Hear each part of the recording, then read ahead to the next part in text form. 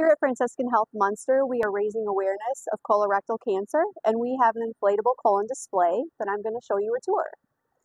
So this would be your normal, healthy colon tissue. It is nice and smooth.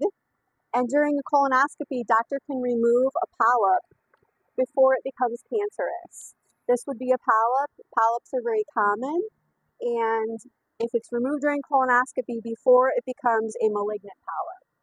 A malignant polyp is a cancerous polyp.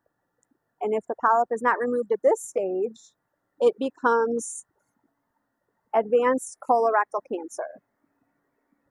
So this is what we want to avoid, and this is why colonoscopies can save lives.